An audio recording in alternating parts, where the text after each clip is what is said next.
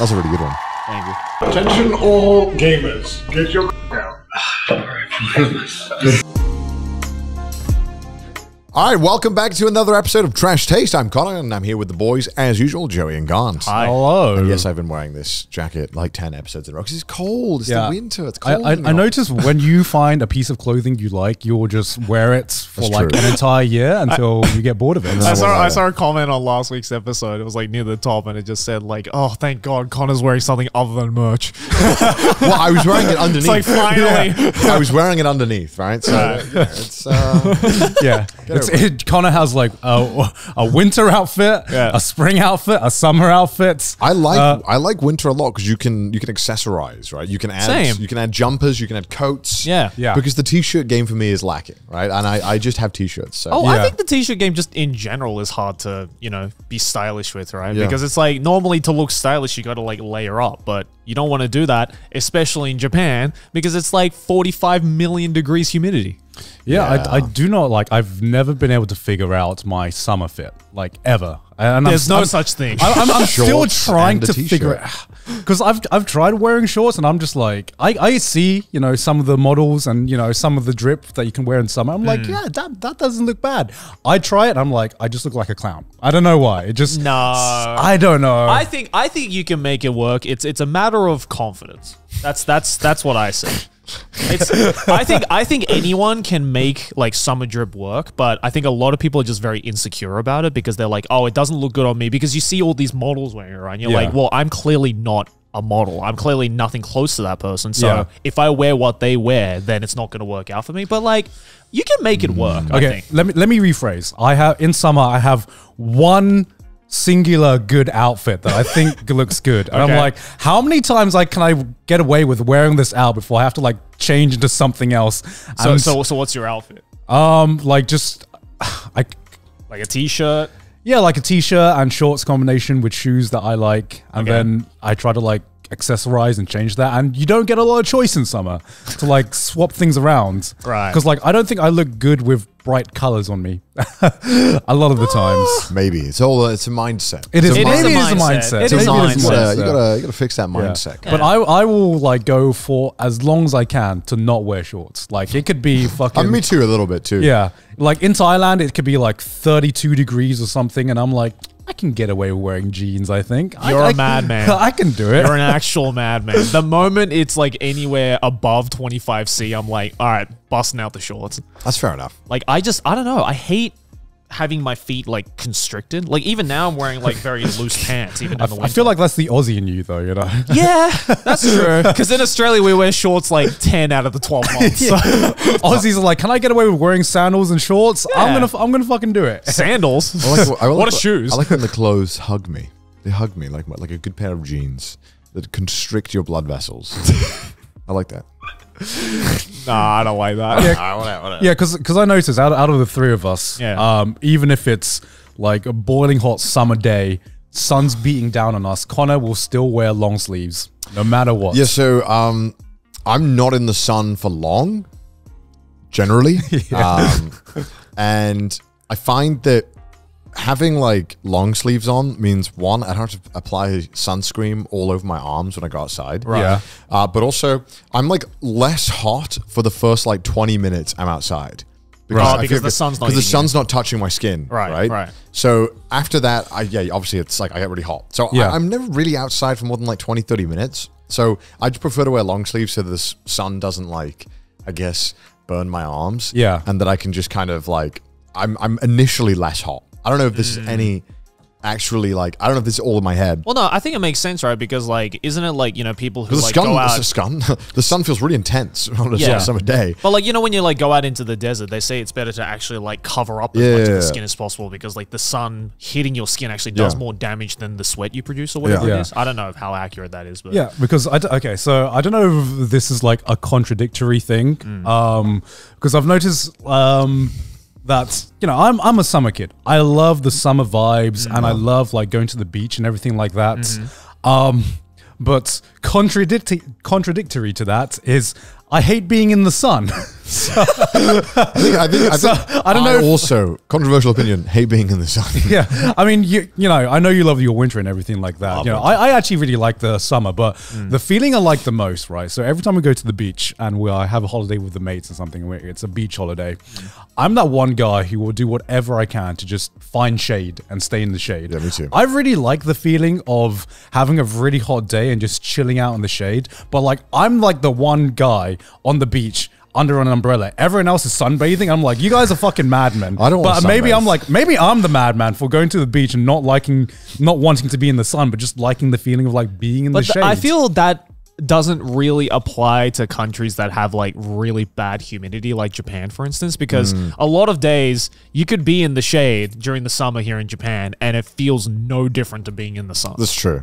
Like the humidity definitely like is a factor. Yeah, the humidity is like the killer. Like it makes sense, like say like back home in Australia where it's like a very, very dry summer, right? Where like the moment you walk out into the sun, you could probably fry a fucking egg on your forehead. But the moment you go into the shade, it's like, oh, it feels like I'm in front of an AC. Like it makes sense for countries like that. But in Japan, I walk outside and I'm like, okay, I'm sweating my tits off. You go into the shade, still sweating my tits off. So I just feel it doesn't work.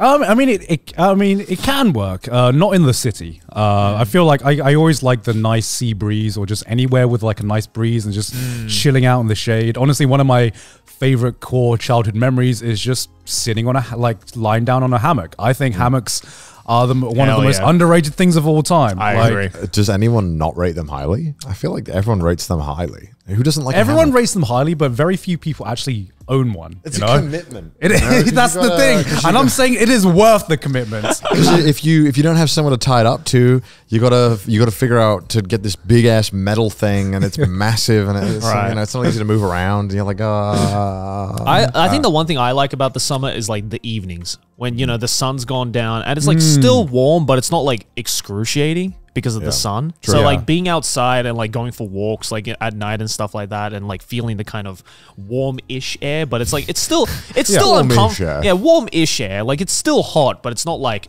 the uncomfortable heat that you get during the day, right? Yeah, like, that's what I like about the summer. During the day, it can fuck off. Yeah, I totally agree. Like in the summer at about like midday, 12 o'clock, I just stay inside. But like to contrast that, my favorite like kind of feeling and vibes out of like any time in the year is a summer evening around 5 p.m. The sun's not gone down, but the sun is almost like setting, and that's like kind of the vibe that I look forward to every summer. Sure. And you just go out and it's not too hot, but you can still like chill out. You can drink outside at a nice bar or something and just watch the sun go down. Sure. Good vibes, man. Good vibes. Good fucking vibes. But what have you guys been up to? Well, it's been 2 days since we last recorded, and So meta. yeah. So within those last 2 days, Sydney's family have come to visit, and Is it their first time in Japan? it is their first They're very American, right? in Japan, and Damn. it has been an eye-opening experience, to say the least. Okay. Because I didn't know if I'd had enough to talk about within just because they've only really been here for 1 day, Right. So I spent yesterday taking care of them. Yeah. And it was certainly eye-opening to see their perspective on Where are the cheese curds?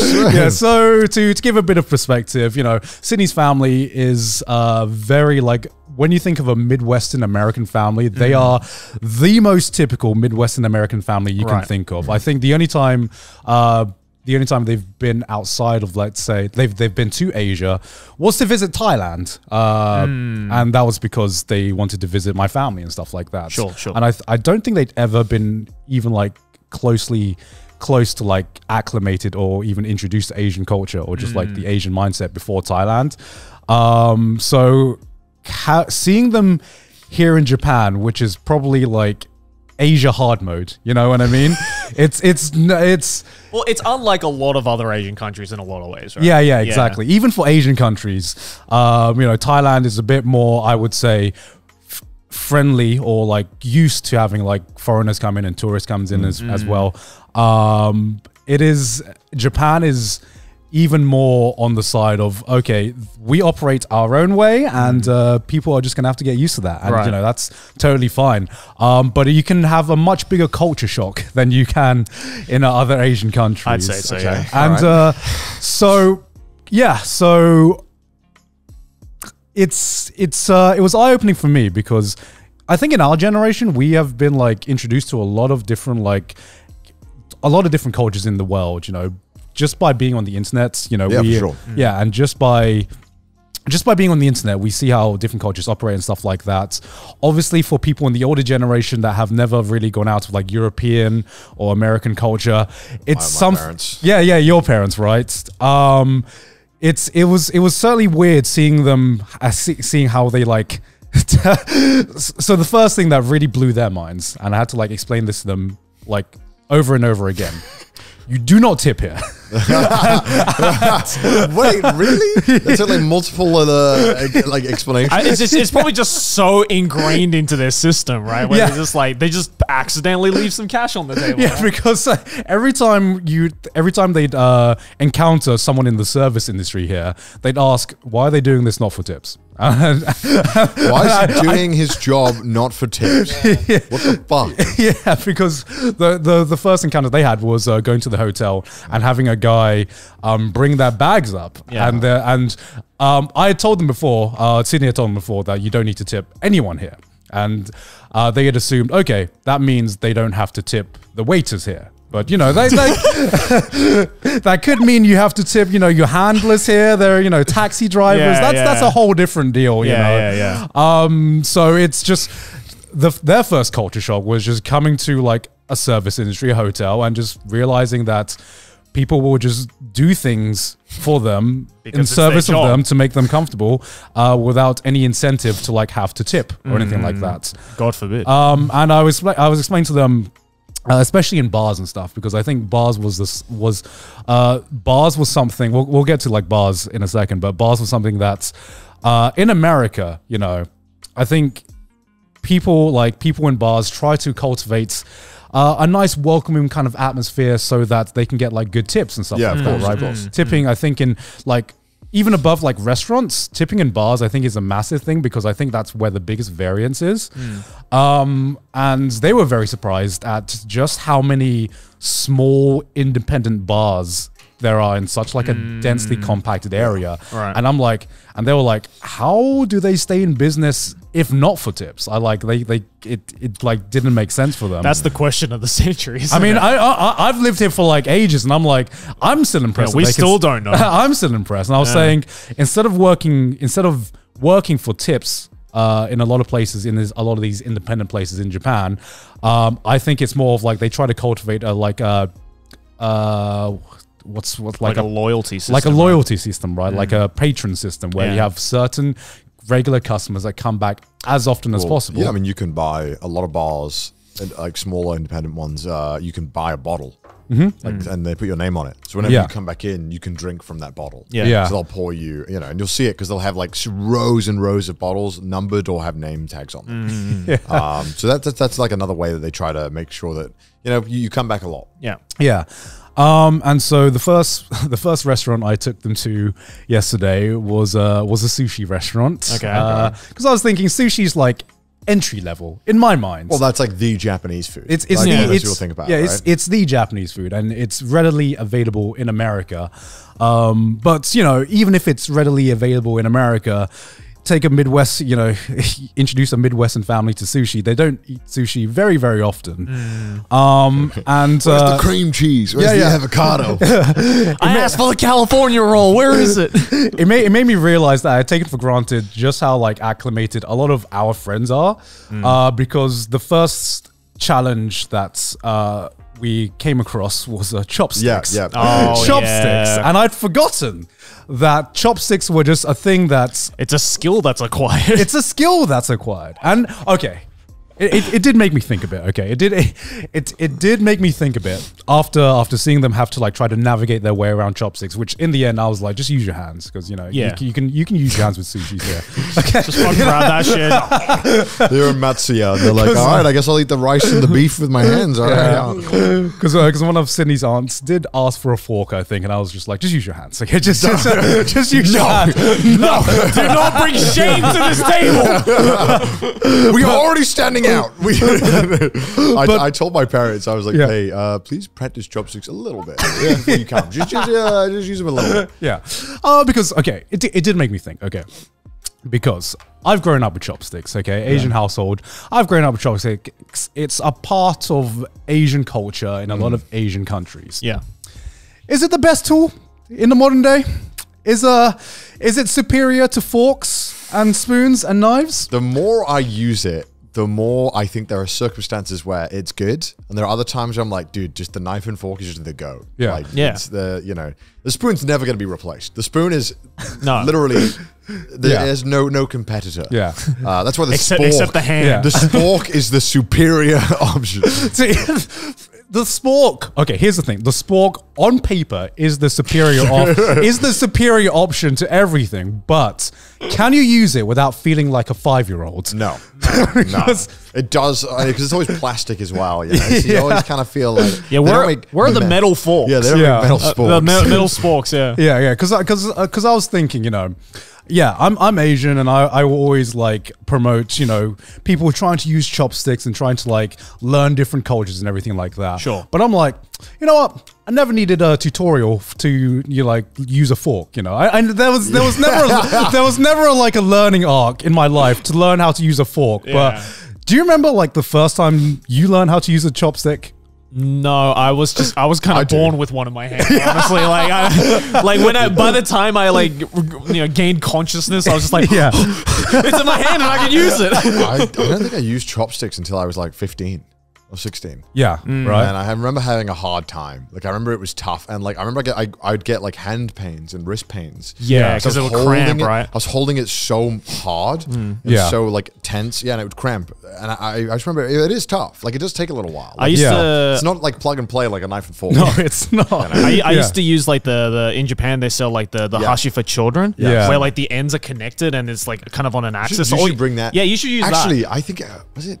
We used that for Aki's mom. I saw some YouTuber that they went around Japan and they would always bring it with them. Yeah. Oh yeah. So they were ready to go. Yeah. I mean, it helps, honestly. Yeah, because like I remember learning how to use chopsticks, and I think to this day there is like a proper like chopstick technique, right? Yes, you of kind course. of like hold it like a pen and you use one of your fingers to like Yeah, adjust it. I don't use that technique. I kind of like brute force my way to just like figure out a way to like open and close the chopsticks. Like it's kind of like an extent. Can we actually? fuck? We have some chopsticks. Let's rate our chopstick techniques. Yeah. and because it did make me realize, you know what? Why do we have to go through a learning arc just to use a basic tool to eat? Were you Asia. taught or you figured it out? I figured it out myself. Yeah, me too. And I think I somehow figured out the way that everyone else does it. Right. I'm like, maybe the Europeans were kind of onto something because they just figured out a plug and play kind of system. Like, I guess with sushi, a knife and fork is not as good as a chopstick. No, But even yeah. the chopstick's tough because you're supposed to in sushi, if I'm not mistaken. Okay, You so put- Joey, you have the proper technique, right? Show us the yeah. proper technique to use the chopstick. So the proper technique, okay, so I kind of have to show it like this. yeah, that's the way I do it. Right. Yeah. But for me, Yeah. this bottom hashi stays like stay still. That's and the you only proper just move technique. the top one. Yeah. But I have seen people like my granddad, for example, my Chinese, Yeah. not Chinese, my Japanese granddad and my sister, they do like a cross technique. They do this, Oh, I've seen that, and what do I'm you like, mean? Like, how and the? then they- and then And then they pull it up and they do this. And I don't know how to do that, but my granddad did it. scissoring. My mum does it. My sister does it, and I do it this way, which is I think Yeah. is the correct way to How do do I it. do it? This is hard chopsticks. Oh, this is hard chopsticks. Yeah, so Okay. when I eat, I do like that. Yeah, so that's I correct. don't know. Okay, that's just Yeah. like the way. I think that's correct. Okay, so that's the correct way, and that's like I only use that if I only use this way because if I need like precision, because with this one you can really get precise. Yeah. Because some but- restaurants, right? Like, Yeah. it's rude to leave any rice left behind. Yeah. Right? Yeah. Unagi, right? If you get an unagi and you leave the rice, it's like, well, Yeah. What? It wasn't good enough for Yeah. you? so you have to eat literally every single grain of rice, and you Yeah. fucking need that. Yeah, you need Yeah. to. You need to. because you got to go around the box like picking every grain up. Yeah, so this is the correct technique to use the chopsticks. I think. Is it not? Are you holding it weird? You like, How are you holding it? No, because I was going to say I have my own method of using chopsticks.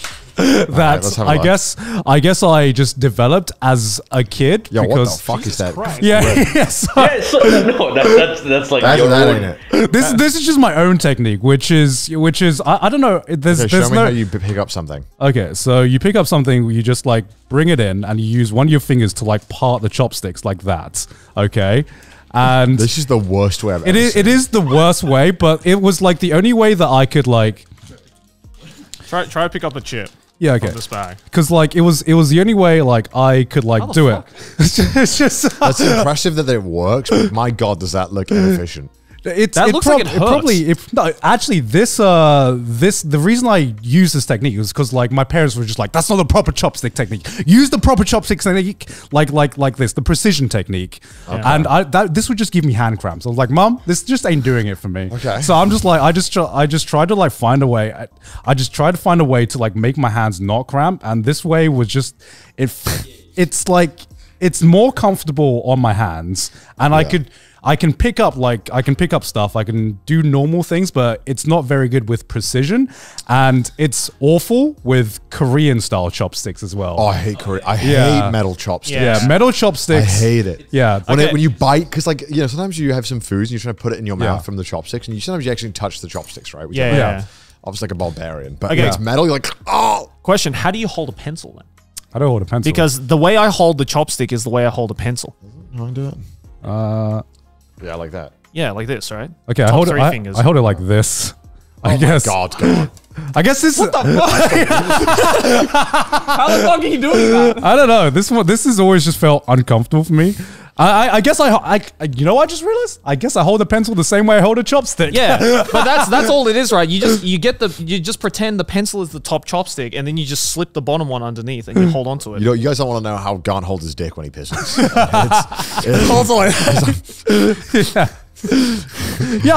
Kai has a picture of like proper chopstick holding. The chopstick holding thing. Yeah, which is exactly how I do it. Yeah. Yeah. Like that. Yeah, so I have my own like homebrew method of like holding a chopstick and using a chopstick, and it works. It works my entire life. Dude, If it works, it works. There's just like some foods, even in Japan, where I'm like, man, this is just so much harder with the chopsticks, right? Like, let's say you want to, so even like sushi sometimes, right? So sushi is supposed to dip the meat in the soy sauce. Yes.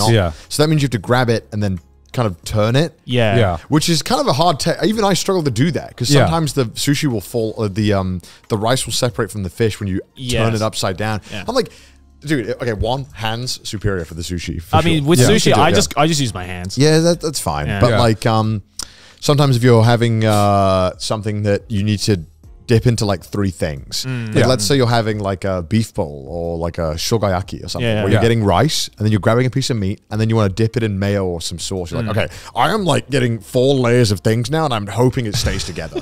Whereas a fork, you can just scoop, stab, and then just dip. Yeah. You know what I mean? Like I can use chopsticks to eat rice, but I'm like, is chopsticks superior to a spoon? Like superior to a spoon? In terms of like eating rice, in terms of just like ease of use and functionality, you know, because the thing is, chopsticks look cool. I'm not gonna lie, chopsticks just look cool and they feel cool. I can say this because I'm Asian. I grew up with both cultures. Like Mr. Miyagi. I'm bringing this up because I like if Connor brought this up, there would be like eyebrows like raising. But I'm like, you know, there is a kind of elegance to it. I will. Yeah. Like it does feel a bit more elegant. I don't know why. Maybe because it's like very precise. But there are some foods they've given me chopsticks in Japan where I'm like, no, this is not allowed. I went to an Italian restaurant one time and they served me pasta with chopsticks. Oh, that happens. And I was like, the fuck is this? I also refuse Mamma to. mia. The Italians are crying. Yeah. I also refuse to eat salad with chopsticks as well. Yeah, Malian loves eating salad. Like it's like something about just stabbing in the fork. Stabbing with like a fork. it hits different. Yeah. I want to just stab all the leaves and get them all in one. I don't want to like pick up each individual like leaf with chopsticks. It's not the same. Okay, we are sidetracked. Anyway, sorry. I just realized that you know, Trash Tate, try not to have a tangent challenge. We failed. So I just realized that spoons and fork don't really have a skill ceiling, and chopsticks do. And I'm like, A skill ceiling? It just You mean like a barrier of entry? a barrier of entry and a skill ceiling as well. Because Want to see my trick shots with a spoon? This episode is sponsored by Raycon. all right, boys, let's be honest. Have any of you actually stuck to your New Year's resolutions? No. Here's a piece of advice, guys. Even the smallest thing can make a big change in your life if you commit to it daily and use it every day, like my Raycons.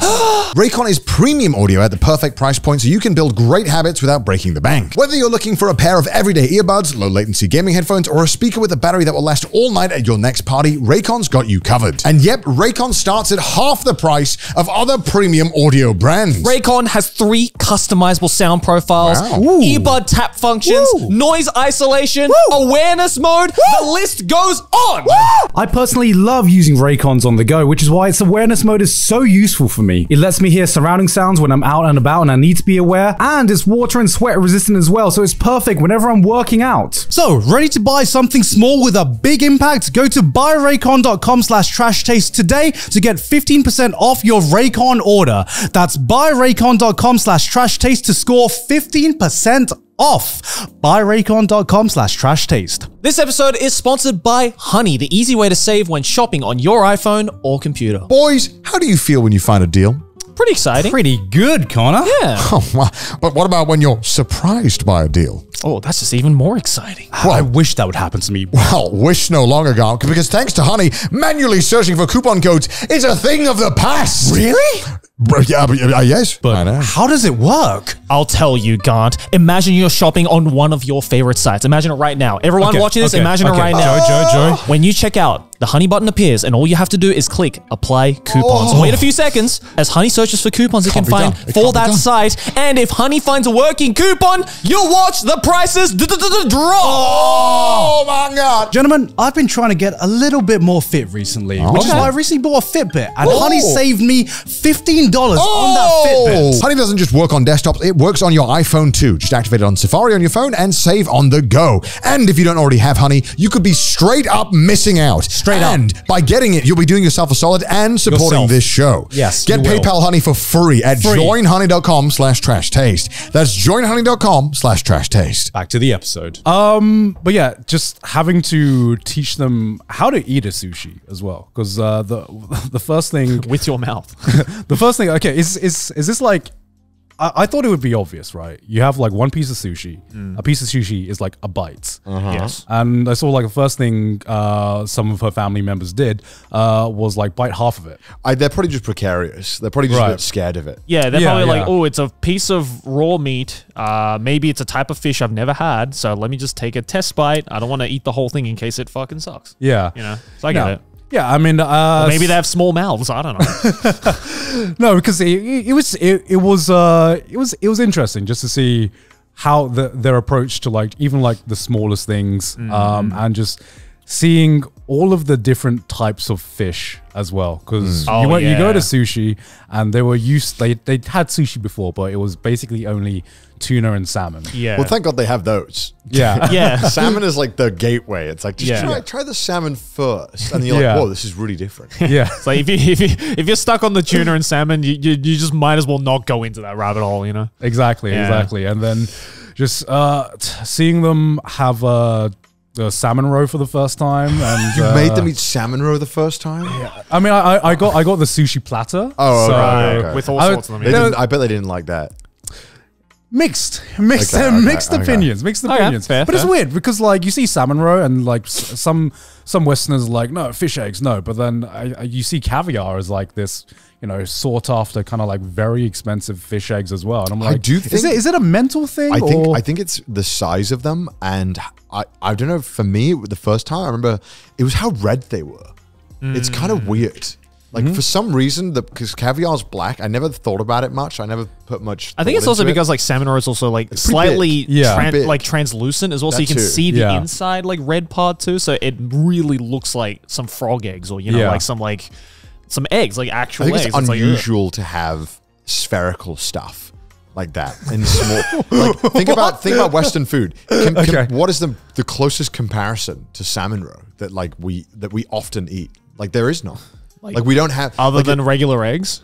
Yeah, right. Yeah. But my point is, if you if you gave someone caviar in the UK, but you spread it on a piece of toast, they'd be like, what the fuck? Yeah. They'd be like, what the fuck That's is this? true. Like, because they're like, this is I don't associate this shape in this quantity as food. I know it sounds weird, but I think that's genuinely like a part of it. Yeah, it could be. I'm thinking about it, and like spherical things. The closest thing I could think of was like tapioca, and that didn't get like That's not really that popular as well, though. Yeah, that didn't get popular until like the past few years with Like, like bubble tea and stuff like that. I do think when you're trying to get people to try new foods and being open with it, Yeah. having the food resemble other foods that they eat is a lot Yeah. easier to get them to do. Yeah. It's like the fish, right? I think the biggest obstacle is that this looks like nothing that I eat. Ever, Yeah. Yeah. Right? If you gave me a meat substitute like any kind of wild animal, people don't bat an eye because they're like, it kind of looks like, it just looks like a beef or it looks Yeah. like chicken, right? For Like, sure. So you're like, oh, I know what this is going to taste like. Then you try it and you're like, oh, it's a bit weird. It's a bit different. And Yeah. I think it's the fact that it looks different. You can clearly see the texture's different.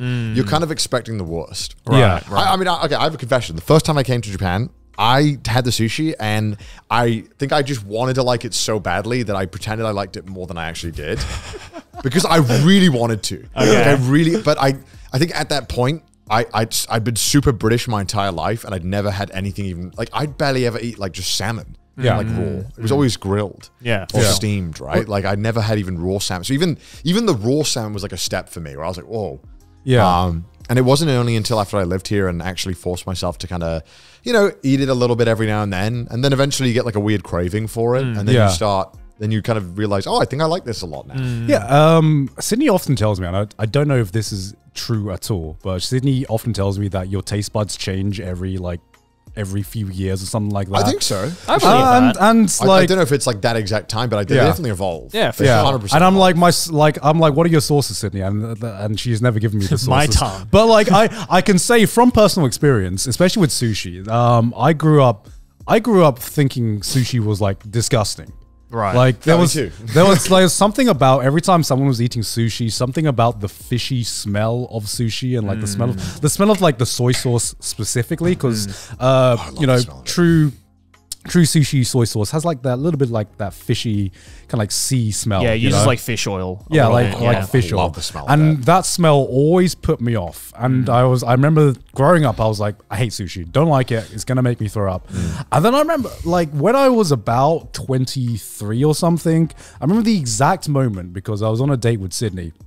And this was like the first few months that we were dating, and she'd ordered sushi, and I'd never even thought sushi came close to appetizing. In fact, it was Right. like sickening for me. She ordered sushi. It was like basic ass, like cheap salmon sushi somewhere in London. Not even like gourmet sushi. It was just like cheap salmon sushi. And I remember just London, yeah. Yo It- sushi? Probably Yo Sushi. Yeah. Yeah. It was a Japanese restaurant. Though. Right. And I remember the sushi plate coming out, and something in my mind just like clicked, and something in my mind just went, that don't look so bad actually.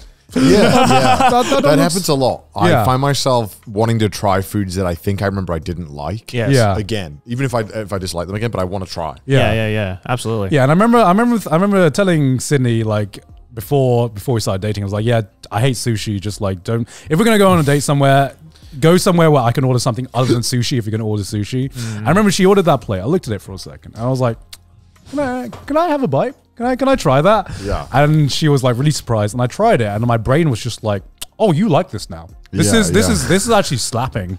Like, you need to get more of this. And I went from like hating sushi to now sushi is like one of my favorite Japanese dishes. Like sushi is the one dish where I have not got bored of after moving to Japan. Yeah. So, Yeah, for sure. I love fish now a lot. yeah. Right. Like even when I go to like America or the UK, if there's like grilled fish on the menu, I'm like, dude, yes. I'll take that over a steak now. Another fish I used to hate, mackerel as well. I fucking love mackerel. Mackerel's great. Mackerel's I've fucking always loved great, but I mackerel. remember it had such a strong fishy taste when I was a Yeah, kid. for sure. And my mum would cook it every now and again. I'd be like, "Ugh, okay, this is the shit food day. Okay, thanks, mum. Thanks. Did you have to cook mackerel? Okay. I then had it in Japan. I'm like, I fucking love I love mackerel now, mum. Yeah. When I was on the chicken and broccoli diet, I lost a lot of weight. Yeah. Because chicken and broccoli was that was my dinner. But for lunch, a lot of the time, I used to just go to like Aldi, and I would just buy those canned mackerel. Oh, yeah. It was like in tomato. Yeah. Yeah. Because there was like 100 calories, and it's like a ton of protein, and I would just eat canned mackerel like every day. Because you could heat it up in a pan as well. Yeah. It was so good. I love mackerel. I've always loved it. And sardines too, even though they're a little bony. Sardines are okay for me. I like sardines, but man, it's like they've been designed to spite humans for farming them because the little crunchiness and sometimes so many bones. Yeah, for sure. Yeah. Anyway, go ahead. Have you ever had your taste buds change? Because you, yeah. you seem to be someone who likes everything, Joey. True, like I didn't used to like concrete, and now I'm a big fan. I just started chewing on my mattress one day, and I was like, "Oh, it's actually kind of good." No, it's when I was like up until maybe around like middle school, high school, I despise what? You know that scene in Old Boy where he eats the octopus? Yeah. I just had this vision of Joey watching it, being like, "Fuck, I wish that was me." he eats the live octopus. Like, Joey's like, "Damn." I do actually like that. Yeah. Wait, what? Live octopus? Yeah, I've had it before in Japan. What? Yeah. What the fuck? Yeah, have I never told you? What the fuck? When I went to Okayama for a sponsored video, this was fucking like 5-6 years ago. What's wrong with you, dog? We went to this restaurant where the guy like he I've heard brought of out a this. live They do this a lot. octopus They do this a and lot. he fucking decapitates and cuts the legs in like a matter of like 15-20 seconds to the point where You the eat it right away, tentacles, right? They, like, hand it to the you. tentacles are still wriggling around and they give it to you and they like eat it. Okay. And you have to chew it like a lot because if you don't chew it enough, then the suction cups can get stuck in your throat. Bro, this boy's eating this.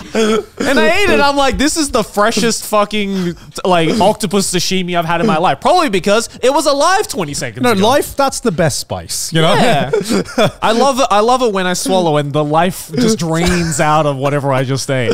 No, but like when I was in middle school, high school, like I basically couldn't eat most vegetables. Like legit, like growing up, the only vegetables I actually enjoyed eating was cucumber and lettuce. You mean the closest thing to water? Yeah, basically. Any vegetable that Those had are both like 95 or something percent water. any vegetable that had any like vegetable flavor, basically, I Joey couldn't. wanted solidified water. Yeah, I couldn't eat it. Like I hated carrots, onions, like tomatoes, like peppers. I still think carrots are like C tier vegetables. I mean, they're not like the best, but you know, I can eat them now. Yeah, but like before, I I eat used to like I couldn't even eat them. I was like, I fucking hate all of these. And then just one day, for some reason, I was out with some friends and there was like a small little like salad, I think, with like whatever I was eating, and it had like, you know, like carrots and, you know, everything that was with lettuce and cucumber, and I was like, That's how we get them, boys. yeah, and then yeah, it was kind of the same thing with you with the sushi. I just looked at it, I'm like, that kind of looks good, and I don't know why, and I ate it, and I was like, oh, I actually kind of like this now. Like salad tastes good. What the fuck? Vegetables taste good, and now like yeah, I can pretty much eat all vegetables now. Yeah. And it's so weird. And I don't remember what happened or like what conditioned me to like suddenly be like that. But just one day, yeah, like it just clicked in my head. I'm like, you can eat this now. It's like, okay. You're free. Yeah, you're free. You can eat this now. You have unlocked a new part of your brain. You've ascended a new level. You may now enjoy vegetables. You unlock the skill tree of vegetables. yeah. You're good now. I'm interested to hear what sushi they didn't like. What was the consensus? Yeah. What was like the Okay. how far did you go down the sushi? I didn't go that far because okay. I kind of just. So you didn't go down like the sperm sack, right? I wouldn't do that. I saw the shirako and I was just like they are looking at cuttlefish like it's an alien thing right now. So I'm just like, which was something they unfortunately did not like. Cuttlefish. Which one's that one? What's that in Japanese? Cuttlefish is like the small squid looking. Yeah, it's ones. like the white one. Yeah. It's like the whole squid is on top of it. Yeah. Oh, That's cuttlefish. I thought that was squid. It's a small It's like a type of squid. It's kind of like type of fish. Yeah, type of squid. Yeah. Yeah, that one. Even I'm not a big fan of that Hotaruika, one. I think it's called. Yeah. Even I'm not a big fan of that one. It's normally just really chewy. Yeah. I'm like, all right, You gotta get I just get through this one. Yeah. It tastes like nothing. Yeah. I happily introduced them to fatty tuna though, which Well, that's like a good chutoro, one. yeah. that's like chutoro and otoro. Like if you want to introduce your family or someone foreign to something that you can, it's really hard to get outside of Japan unless you pay up the ass. They like that, all of them? They fucking love that. Of Okay. course, it's got fats, man. Of course, Yeah, man. of course. Yeah. Because like chutoro and otoro is kind of like just normal tuna, but just like A5 Wagyu. Yeah, You know, yeah. it's like the A5 Wagyu of tuna. Yeah. Which is good. But surprisingly, they actually enjoyed most of it. I think the salmon roe was the only thing that they really were just like, it was... Did they try uni? No. Okay, yeah, No. that's the one where I understand that it's loved by a lot of people, but I don't like uni. That's the Dark Souls boss of sushi, right? It's like it's the Marmite. Yeah, the Marmite. Sushi. The I've Marmite of seen- sushi. Marmite of You either sushi. like it or you don't. Yeah. Like, Yeah, and that's I true. think there's just something in it that just doesn't like. what don't you jam. like about it? It's like a gas in my mouth. It's like I've like it's like a bomb is going off of. Really? Like, it's so intense and strong Because it's like salty. no, it's not even that. It's like there's this weird taste to it that just isn't. I don't know. It's not nice. I've heard from Like, people. chemically in my mouth. I've heard people who don't like uni say that they don't like it because it's like they just took a mouthful of seawater. Maybe that it tastes like soapy to me when I eat it. It's like very chemically. Like I don't know how to place it. I because you always get it in the set. Yeah. And I always eat it because I don't want to disrespect the dude. Yeah. And I just kind of like it's more of a You just dude, fight through it. Right, okay, right, great. right. I do the Matt Stoney technique. I'm like, eat the sushi. Oh, delicious. Great. Yeah, really good. yeah. Yeah, it's really weird because I remember when I first moved to Japan, first time I tried uni, wasn't a fan either. It was something was off about the taste. And then I just had this one great experience in Hokkaido. When Of course. That's how it does. Yeah, That's how it does. yeah, That's where the third eye of food gets open. yeah. And then I had this one uni in Hokkaido, and then like we just talked about, something in my brain just like clicked and switched, and it just unlocked this new skill, like uni skill tree in my brain. And then after that one experience, I fucking love uni. Yeah. And I don't know what it is. It was just having that perfect balance between something.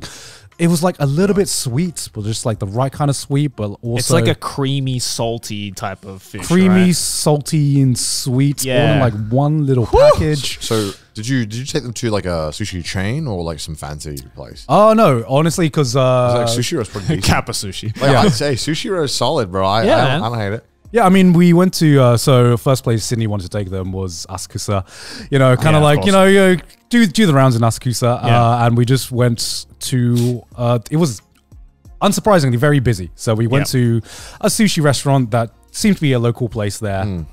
Didn't have an English menu, so that's start. that's why it was less full than some of the other sushi places. sure, yeah. So it was kind of like a it wasn't a chain, it was just like a locally run sushi place. And yeah, they very much enjoyed the sushi experience, which was good. Hell yeah. Got the good first pass. Nice. Took them around Asakusa, which was taking people around Asakusa. I've You never know? heard anyone pronounce it that way. Asakusa? Yeah. Asakusa. Asakusa. That's my shitty pronunciation. It's confusing because there's Asakusa and then there's Akasaka Yeah, Yeah. Akasaka, that's right. as well. Yeah. Yeah. Showed them the temple and everything like that, and I think they got a bit shocked where not shocked, but it's they saw like the trust system in full effect, where like when you get like the Oh, the omikuji. yeah Yeah. and there's no one looking, but you have to like pay 100 yen just to get your fortunes done and stuff Yeah. like that. There's no one looking at all. You could just get your You fortunes. could just take one. You if could just take one, and no one's looking, and that's when I had to explain to them about Japan's trust system, where you are. Americans are just I sweating. think there are some places in Europe and America that I have it, like in rural areas. Oh, yeah, for They sure. They have like farms have, you can just. But Japan is one of the few places I feel can where get they do it in also cities. do it in urban areas. Yeah, as well. you can get it in Like cities. more commonly than other places, I feel. For sure. Yeah. Yeah. And so we did that experience, and then we got to the evening, and then we were like, I was trying my best to figure out a good way to introduce them to Tokyo and Japanese nightlife and just drinking culture here and stuff like that. And I was thinking, maybe in izakaya would be like good and stuff like Yeah, that. for sure. And Sydney was like, no. Oh god. Let's not do that. Sydney's like, let's go to a girls' bar. Oh my god. because it's Sydney. Why does she want to go to a girls' bar? Because it's Sydney. I know Sydney. Sydney probably walked in and was like, don't worry, they know me. Sydney genuinely like enjoys going to girls' bars. And so one of the first Because places, she just wants to talk, right? Yeah. She just wants to talk Japanese. one of the first places we go. So it's me, Sydney, her parents, and her uncle and auntie, right? So she goes up to one of these girls who is promoting like a random girls bar or something like that, and she goes, "Oh, can we have do you have space for 6?" And the girl goes, "Yeah." And then Sydney calls over her family, and just the realization in the girl's face where she realizes the customer base that she's bringing in is so far removed from the customer base she is used to. Like a group of American tourists, not even young American tourists, just like a family. The girl's probably like, you do realize what you're about to go into, right? Like, this isn't a diner. We don't do that here. No, we don't do that. Yeah. And so we go in, and it's a very small girls bar. So there's not really like any tables there. Sure. There's one like L-shaped counter, and that's kind of it. So I'm like, okay, Sydney, you take that side, and I'll take the other side, just so there's always someone who can kind of speak Japanese on either side in case the girls want to like get friendly and talk to the family members and stuff like that. And so I sit next to Sydney's mum, and Sydney sits on the complete opposite side of the bar. And so the girls come over and they start talking and explaining the system of this bar, which my parents, which Sydney's parents and family were just like, what kind of service do they offer here? I don't really understand, because they came over and they were like, so it's $30 per hour. And you can order all of these drinks from the menu. So in a typical girls bar, you kind of pay for the company. Yes. Right? Yeah, the drinks are just kind of included to keep you there. You pay to talk to girls, basically. Yeah, you basically... I was trying to find the best frame of reference to explain what a girls bar is to Sydney's family, because they were like as fish out of water as you can get. Yeah, they were probably just expecting a bar. It's like Hooters, except you don't pay for the drink, you pay for the time you're at Hooters. Yes. Yeah, so the way I explained it was, okay, stick with me for a second. So you know how in America they have strip clubs, right? I was like...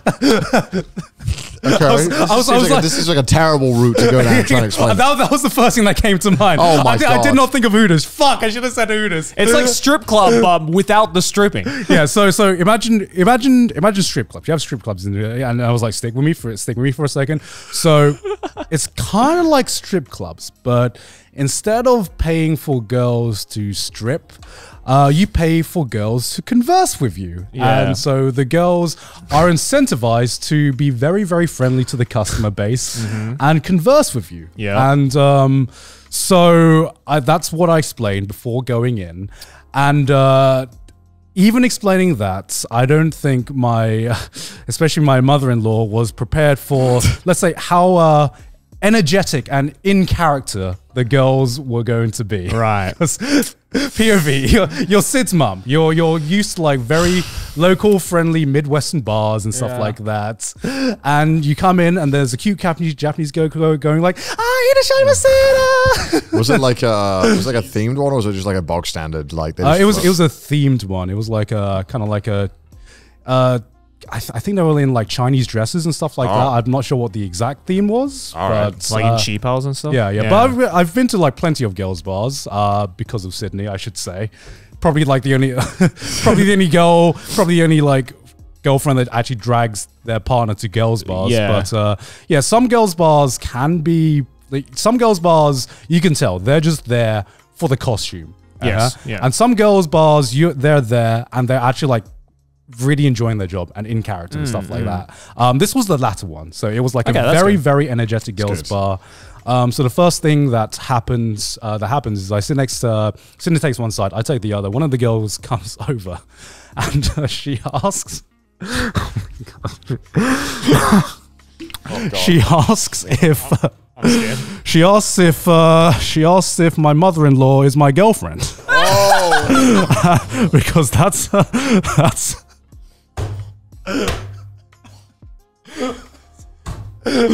I bet Sydney's mom was flattered by that.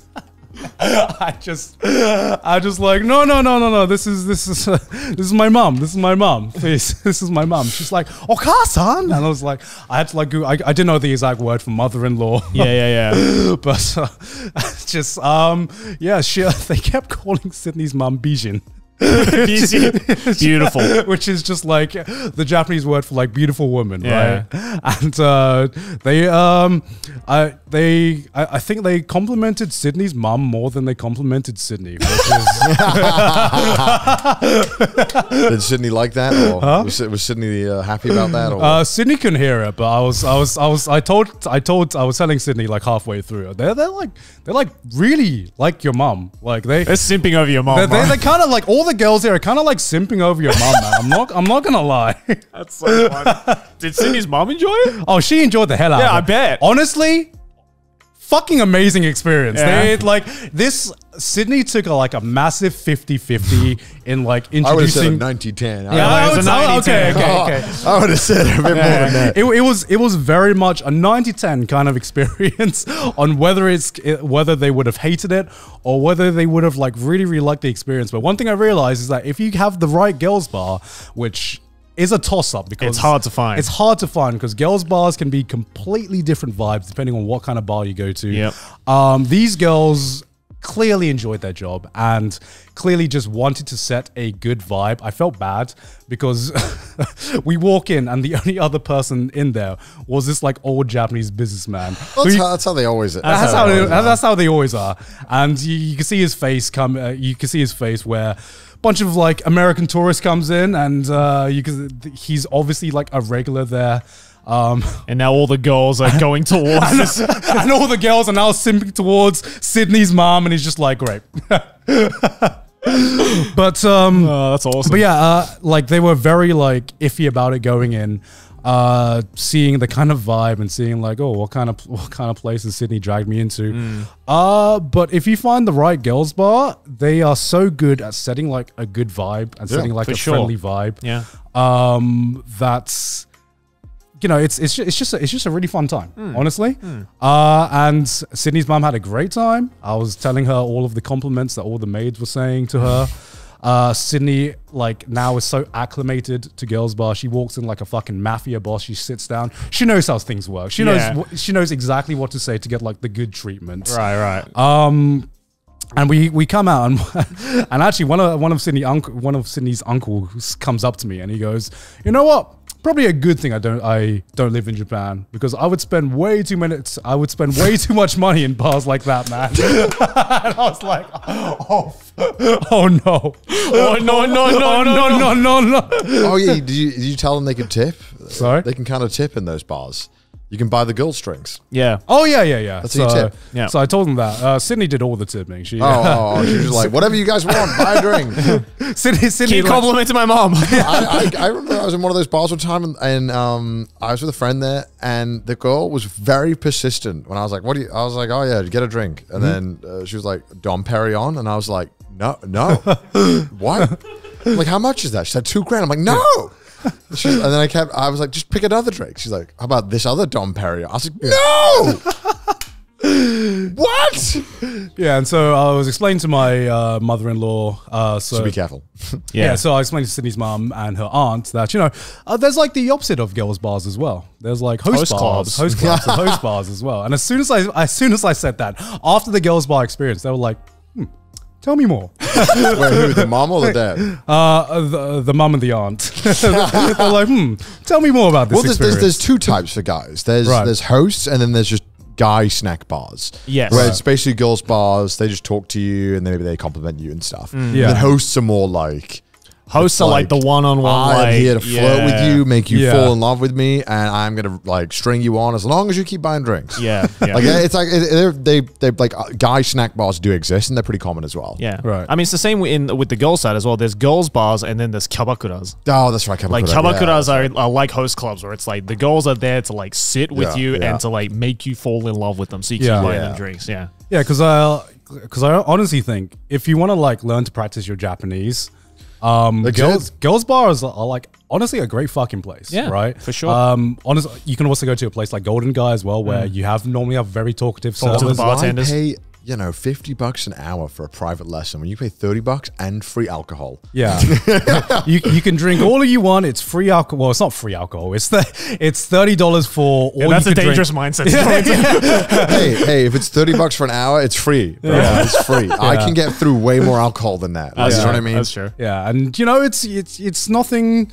Most of the time, nothing sleazy about it. You're just paying for company, and they are. It's the mindset. If you walk in feeling sleazy, it's going to feel sleazy. Yeah, you go in and exactly. you're like, I'm just going to hang out, support a local business, learn Japanese, not sleazy. Yeah, establish a platonic relationship. Yeah, because a healthy, parasocial relationship. Yeah, because talking to some of the girls there, and Sydney has talked to a lot of girls who has worked at different girls' bars as well, and a lot of the girls honestly work there just because it's like a release for them. Because a lot of the times they're like really, really extroverted, and it's just the perfect job for them just to be able to like socialize and just let loose in Japan, which can sometimes be really, really hard in a lot of different like jobs and different social situations as well. So a lot of the times, if you find the right girls bars, they want to talk to you as much as you are looking for conversation as well. They genuinely enjoy their job, and there's something just nice about seeing someone who just genuinely enjoys what they do, and are just happy to do what they do.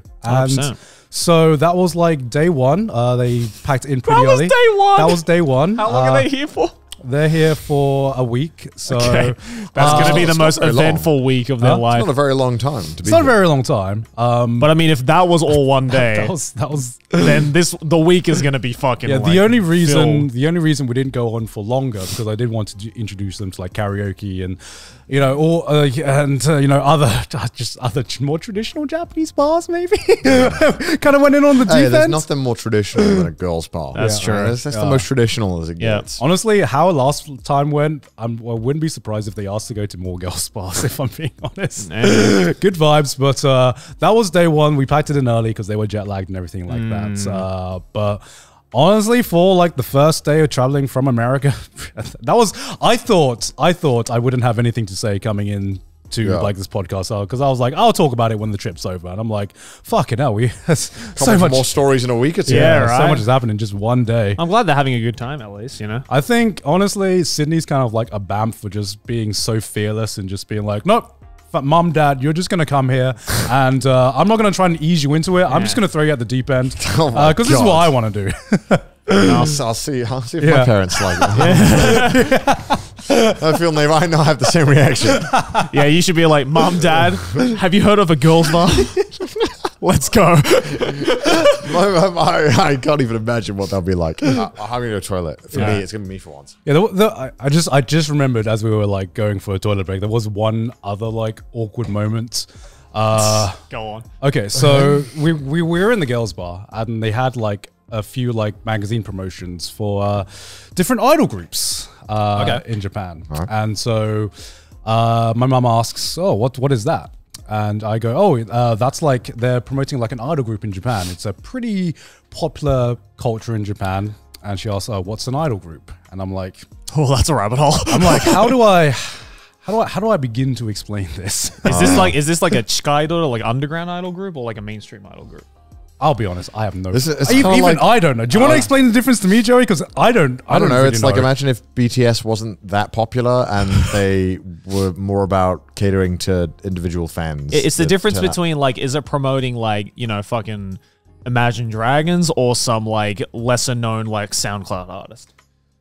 That's the difference. Or it's like they both have their fan bases, but one is like more, in the mainstream and like, on TV and shit. And then there are ones where it's like they play at local venues to like very small crowds, but they still have a dedicated fan base kind of thing. Right. That's the best way to explain it. Yeah, the way I ended up explaining it was like, okay, so it's kind of like it's kind of like a music group that caters towards a very specific audience that they try to get as invested in this group as possible in order to spend money and that's buy a very like it's a very arbitrary way of saying it. But because I was like, how do I explain like idol culture? And then like midway through my shitty explanation, she goes, "They look very young." Well, yeah, they're typically like 19 to 25. You're correct on that, mother. Yeah, they're normally really young. Yeah. She was like, yeah, they look very young. And I was like, yeah. And then she was like, they look like very, very young. And I was just like, I paused for a second, and I was just like, do I want to open this can of worms? Pause for a second, and I just go, yes. No, you should have just said like, oh, all Japanese women look young. There does come a point when someone spends enough time around, they're like, what's up with all the kids stuff? I've had a few friends say that when they've been here. Yeah, like, that's true. So what's up with that? And I'm like, well, that is a cultural can of worms that we can talk about. But we're going to be here. I don't want to explain. For like 6 hours. Yeah. Yeah, but that was like, I'm looking forward to seeing what other parts of Japanese culture I'm going to have to explain. Can't wait for Sydney's mom to be like, I want to go see these idol groups. Dude, I was having dinner with someone, and they asked me, they were like, so why does it seem like nobody's really friends here? And I'm like, okay, well, that's like 8 layers of culture that we have to dissect. We're like going back to school. We're talking about the work culture. We're getting through everything, and it was just like a whole. I realized when I was speaking about it, I was like, I should have just said something dumb like, I don't really like friends. Just to like, I don't really want to be friends. They don't believe in friends. Friendship's overrated. I should have done that because we were literally talking about it for an hour. Right. I was like, okay, no, but it's like this. When you're working 12 hours a day, you have to hang out. Yeah. So that's why they force them to hang out with people. Like, what? It's like a whole. I kind of realized, am I being that guy? Am I being that guy that's just like going way too deep into like a topic over like just a simple question? Yeah. You know? Did they at all? I don't know if you had this because I went to a restaurant with someone who was visiting, and I was like, I told them because I was like, I can just order if you want. Because I was like, they're gonna freak out if you say something that they don't understand. Yeah. And he was like, why? And I was like, I don't fucking know why. Because they like the script. They like everything that happens in the way they want it to happen. Okay. Yeah. I don't know why, but just let me order so they don't freak out and it doesn't get weird. And then they tried to order and they tried to take the menu and he was like, no, I want to keep on to it. And they were like, what? No, this is when we take the menu. He's sequence breaking. He's like, no, this is when we take the menu. He was like, no, I want to look at it. And I felt bad because I was like, the guy was doing like the how does this compute? Looking around for the manager. Like genuinely, he was like, what do I do? I was like, it's okay. We'll just eat. We'll look at the menu. It's fine. Yeah. This is how games must feel when like speedrunners start breaking the games genuinely, down, right? like, It's like, what do we do? I've clipped into the restaurant and I've already got the meal. Like, I wonder if they'll come across that at all. Yeah. I did give them, a little bit of advice that like backfired a bit, because how do you explain the Japanese accent to someone who doesn't understand katakana? I would say it in a very slow way. Like you would say it like you don't say cream cheese, you say cream cheese. You just say it slower, like cream cheese, and they'll put it together, right? Yeah. But sometimes as well, the people who you're talking to, because you obviously very clearly look foreign, they're expecting you to say it in the foreign way anyway. Yeah. So sometimes if you say it in the Japanese way, they kind of get confused. Weirdly, I know it sounds literally me every time. It sounds hard. Yeah, it sounds hard to believe, but genuinely, like it's like when you're. Like when you're in you're in the UK or something, you're in like a country and then you overhear a conversation and you're like, that sounded like a different language, but it wasn't. Right? It's weird. I don't know how. No, I get it. Like sometimes the expectation messes with what you're like actually hearing. Yeah, so I mean, I get that with Korean a lot. Like, there's been so many instances where I would hear someone in public like what I think is them speaking Japanese, but it's actually Korean and vice versa. Yeah. And it's bizarre every single time it happens. The one that's even weirder is when I think they're speaking Korean, but they're actually speaking in Japanese. No, I've had that as well. I've overheard conversations where I think they're speaking a foreign language. Yeah. For some reason, how my brain heard those words, but no, they were speaking English. It's so weird. I get that with Vietnamese a lot. Yeah. Like every time I hear Vietnamese, especially Vietnamese, I like look up because I'm like, oh, someone's speaking Thai, and then I realize it's a completely different language. It's like they're saying words I should understand, but it's something about it just doesn't comprehend in my mind. I think what it is like the inflections are similar. Yeah, but the words exactly themselves the are different. Like same with Korean. Like with Korean is like the inflection is so close to Japanese, but it's just the words and like some sounds they make are just like, oh, that's not Japanese. Yeah, the fuck is this? What the fuck is that? Yeah, I think. Have you ever seen that video where it's kind of like it's like what English sounds like to people who don't speak English? That's exactly I love that video. That video just like unlocked another part of my brain to realize, oh, okay, I get it now. Yeah. You know, this is what people hear, because that's kind of a very similar feeling to what I hear when I hear someone speaking Vietnamese. I'm like, no, wait, tight, no. Why do I not understand this? What? Yeah. It's pretty interesting when I go to Vietnam for the first time, actually. Yeah. Yeah. Because you're going for the first time to Vietnam this year as well, aren't you? Yes, yeah. I'm going to Vietnam for my mum's 60th birthday. Because for some reason, I'm the only one in my family who's never been to Vietnam. My sister has been like she's like hiked across Vietnam like a number of times during school. And like my parents have been like 4 or 5 times. And I'm like, but the food is so I'm like, good. where the fuck was my invite? Yeah, so I'm looking forward. I'm there for like 2 weeks. Southeast Asian food sounds so good. Oh, dude, Vietnam's going to be lit. It's going to be so good. I'm so excited for it. That's not happening for a while, but yeah. Yeah, so I've learned my lesson next time. Okay, next time I'll why didn't you recommend Google Translate? Oh, I did recommend Google Translate. Okay. Yeah, for like menus and stuff. I was just saying, just in case you need to like enunciate something. I'm like, how can I explain katakana, the katakana kind of like English, you know? Yeah. And now, because like now I realize if I want to explain to someone, if they're into weeb culture, just be like, say it in what you think is like anime. Weeb. Just turn full weeb. Just turn full weeb. And don't afraid to turn, because I've seen people, the realize I went down this route because I've seen people go down the route of just saying the words slower, but just completely like keeping the English accents. Like when I've seen people like try to order like Coke or something, Coca-Cola, and they say Coke, Coca-Cola, and then they try to say slowly, and it's still like Coca-Cola, and you know that doesn't register. But if you say Corda, you know, which is like a more Japanese like katakana kind of accent, people get that. And the best way I can kind of like describe that is that it just sounds what you think weebs sound like, you know? I don't know how else to explain it. I had that happen to a uni friend of mine who I brought to Japan for the first time. And we were at a Starbucks and he wanted to get a milk tea.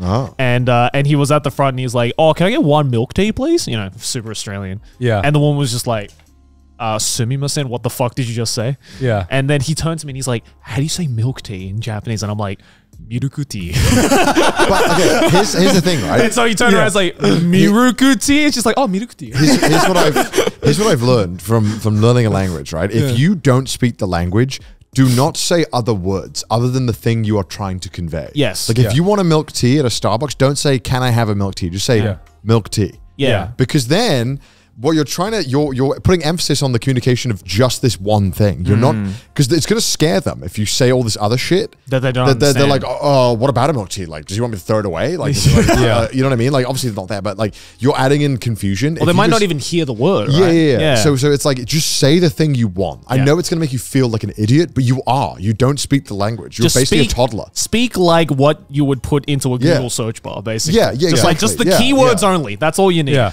But I mean, Japan is getting a lot more katakana in its vocab in everyday use, but it's such a gamble. You never know which words they're using. Like certain words, you're like, oh, okay, they chose this word. All right, cool.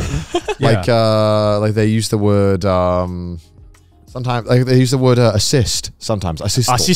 Sometimes it's like, why that word? Like, why the fuck assist? Like, why was that the word you chose to bring over? I think that's probably because of sports. Maybe, and like task. Task. They use task a lot. They use maruchi-task as well, which is multitask. And they use supporto. Supporto. Yeah, it's just weird the words they choose to bring over and the words that they often try and integrate into the language. And it's not just English words either that they do that for. So, true. You know, they use like arubaito, which is the German word. That's an odd choice. Or like fucking pang, right, for bread. Oh yeah, they do. And pimang as well for like bell peppers. Like those are all European words. I didn't know that. Yeah, I know the bell pepper one. Yeah, and then luckily in Starbucks you could say soy milk. Yeah, soy milk. Soy milk. You don't have to say. Don't say soy milk. Say soy milk. Soy milk. Yeah. You have to say gyunyu, which it's just so annoying to say. It's just an unnecessarily long word for gyunyu. Gyunyu for soy milk. It's just gyunyu is just milk. Oh, sorry. It's a tonyu. Tonyu. Tonyu. You can just say soy milk. Yeah. And they're like, damn. We're like, bougie. This katakana To them, motherfucker. to them, Yeah. that's like fromage for us in English. It's like the fancy version of cheese. Yeah. Omelette du fromage in France, and they're like soy milk latte. Oh, get a load of this guy getting the soy milk lattes, God dude. damn. This, Sometimes you do go to like French places and you actually see like katakana fromage. Yeah, that's when fromage. you get fucked though, because Yeah. you're reading the katakana in a French restaurant, and it's katakana for French. Yeah. And you're like, fuck, I didn't know this shit in French. That fucks me up so many times. But like, if it was in English, if it was like in the Roman alphabet French, I can normally kind of figure out a little bit what Yeah. they're talking about, because Yeah. I'm like, I know these letters kind of the noise Yeah. they make, so I can kind of put it together. but if you see like quattro fromage, you're just like, what the fuck is that? Yeah.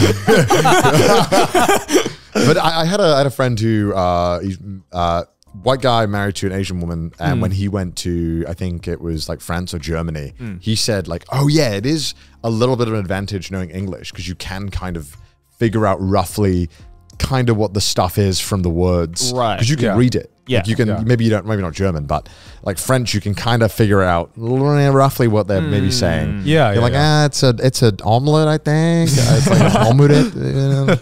Oh, yeah. Yeah. It's an advantage. And whereas, you know, if you're used to reading Chinese characters or Japanese, it's a lot harder to be like, wow, okay, what the fuck am I reading? Yeah, 'cause exactly. You don't even have like anything close to a frame of reference to like build off of, you know? And then on top of that, we're like, at least Japan is great with signs. They put signs everywhere and Yep. symbols. They love Yeah. putting symbols everywhere. In the UK, holy shit, we don't got shit. You got nothing in the countryside.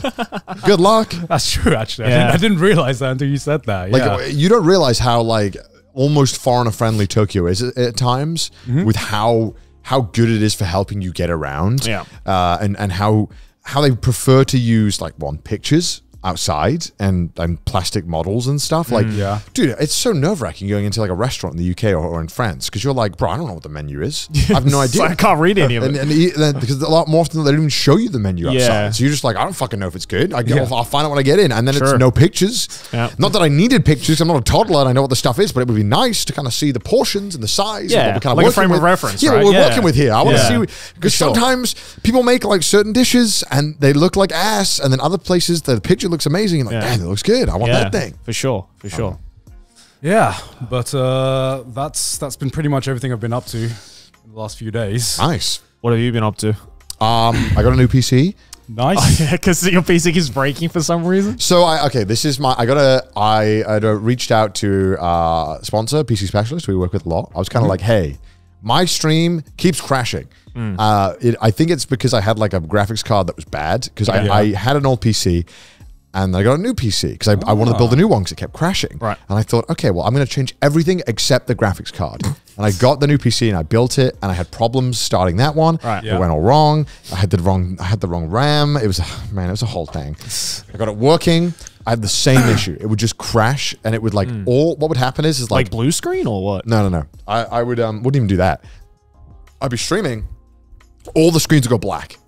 The Right? fuck? All right. And then it will come back. Uh-huh. The stream will be ended because the stream is rendered through the graphics card. Yeah. And so it'll stop streaming. It'll stop every application. And it'll also act up weird if I try to restart the stream. It'll kind of struggle with games. So I kind of just have to restart my PC. Right. And it would just keep doing this whenever I played a game that was pretty intense. And I was like, fuck this, man. It happened once or twice. I was like, that's it. I'm done. I'm like, I'm just going to get one that is completely brand new, has nothing to do with me. I'm not touching it. I don't want to have anything, because clearly I'm a fucking curse. So I got a new PC and I started setting it up. You know how it is. It's kind of exciting when you get a new PC and you set it all up and you're like, I am going to make sure the file management is clean as fuck this time.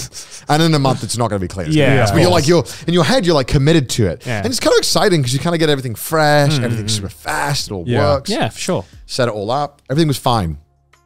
3 days later, I shut down the PC and it had an update. But I was like, I'm pretty sure it did the updates. So I just shut it down and I went to bed. I came back in the morning and it was on the boot screen. And I was like, what the fuck? I shut it down. Okay. And it was just stuck on it. Just wouldn't move. Oh, no. And I was like, what? And I'm like, oh, man. Oh, man. So I try everything that I know. Yeah. I try to fix it in every single way, and I'm just having no luck.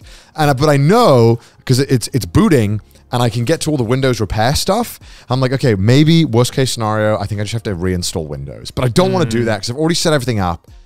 And I'm just like, oh man. So I contact them. I'm like, hey guys, the PC's great. It's awesome. It's beautiful. Account management. It's beautiful. 4090 is so good. Yeah. 4090, beautiful. Right. It's absolute monster. It'll run TFT amazingly. So I asked them, I'm like, hey, it's not working. It's really expensive and new. Can you help me figure it out and stuff? And so I got on call with a very nice British man, and he would walk me through all the stuff, and he was like, yep, it looks like you got to reinstall Windows. I was like, fuck. And he was like, yeah, but it's like, it's fine. That's good. That's the best thing. I'm like, why is that the best? He's like, well, because You don't have to replace Paul. if it was anything else, it means it's all fucked. Yeah. And I was like, okay, well, I think it's another bad, you know? So I had to reinstall Windows again and do that. So for the past like 3 days, I've just been reinstalling everything again. And Yeah. dude, it's so finicky because like, man, if it was just reinstalling software, it wouldn't be a bad idea. But it's like, I got to reset up all my stream stuff. And it takes so long. Yeah, for sure. And there's always something you're missing. Yep, And it's always always. like, and then you're doing something and you're like, fuck, I didn't install that. I got to do that again. And it just takes like hours. Like, Yeah. I don't want Yeah. to spend 6 hours doing this. And especially not when I've already done it. It's funny you say that you have like a PC curse because the PC you built for me like 3-4 years ago, I haven't had a single problem with. Yeah, but It's kind of insane. Like, you know, Joey, what have you been using that PC for though? You know, I feel like I am burning my you are PC. pushing it to the limit. That's for I sure. regularly like push my PC like fully, but I still think it's breaking way more than it even should if I'm doing Yeah. that. Yeah. Like if you were playing like a AAA game a lot, your graphics card is probably being fully used. Oh yeah, for sure. So I don't understand. It shouldn't be doing this. That's why I'm a console gamer, baby. yeah, No issues console there. gamers don't have to worry Thank about you, shit. Nintendo. Just plug and play, baby. Yeah. Let's go. Well, it's because I'm a lot of the time I'm streaming, and so you're streaming, and then you're running the game, and the stream is running off the graphics card. But then I also like to record locally. Yes. Just because stream when you upload a stream to Twitch, Yeah. they absolutely murder the quality. Yeah. Like it's even worse than YouTube. Like it's so bad. Yeah. Because you can only do 6 megabytes per second, which is like it looks fine in 1080p, but you can't upload anything higher, like at all. And it'd be nice because I'd like to.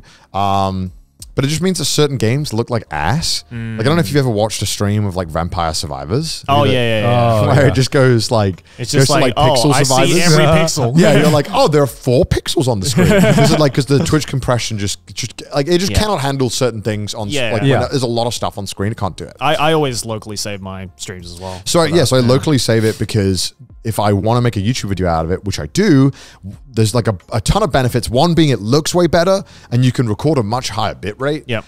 You can also record a different resolution, which I'm going to do now. I can record it in 2K instead of 1080p. So I can the videos will just look better. Yeah. And the reason why you're like Connor, 1080p is fine. Yeah, but it's like future proofing. Like it used to be that like 1080p was always fine, but now if you play a 1080p video on a TV, it looks like ass. Yeah. So it's like, okay, well, because everyone has a 4K TV that's like 60 inches, right? So I'm just kind of future proofing it. Yeah, for also, sure. I like to separate all the audio channels. This is so nerdy. I know, I'm sorry. But like just so that if Mudan wants to in post, he can edit all the audio levels. Like if the game's too loud, he can turn it down. Make my volume. It's just like a whole thing. I don't know. 1080p to 4K.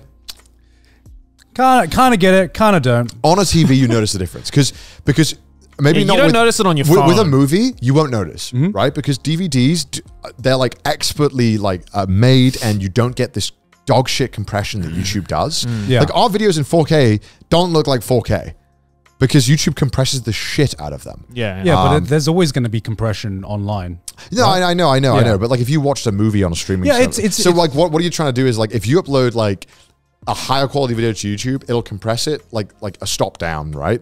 So what you're trying to do is by doing a higher quality is like you're trying to get ahead of like the YouTube compression. So the 1080p doesn't look like 720. So that like, you know, so that when you upload something in 2K, it'll look much better in 1080p when someone watches it, right? Yeah, I guess because like for me, I've tested around with this before, and I've noticed even if I have a 1080p video, because most anime are in 1080p, that's what I work with. Then that's fine for you. That makes like no difference. Yeah, it makes it doesn't really make as big of a difference for anime as I feel for like other film, you know, like live action stuff. Oh, for live especially. action, it's like it's It's night and day. Yeah. Yeah. And I've tested it, and I've like tested uploading 4K rendered videos for a 1080p video, which should just make no difference because all you're doing is upscaling the pixels, and it looks better because if you upload it in 4K, YouTube just compresses it less. Yeah, you know, because then people who can watch it in 4K are able to watch it in basically a less compressed version of 1080p. Yeah. Also, for like, if you're ever doing anything with like actual cameras,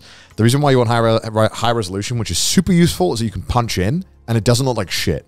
Yeah, like digital you can zoom nicer, you can like that's zoom useful. in the frame a lot. Yeah, that's very useful. Like sometimes, if you ever like, you know, people's like, well, 8K camera, why the fuck would you ever need that? It's like, the one benefit is that, like, let's say if me and Joey are in the same frame, we're next to each other, and it's 8K, you could zoom in on me, and it would still look like 2K. Yeah. You know what I mean? And it wouldn't look like blurry as shit. Yeah.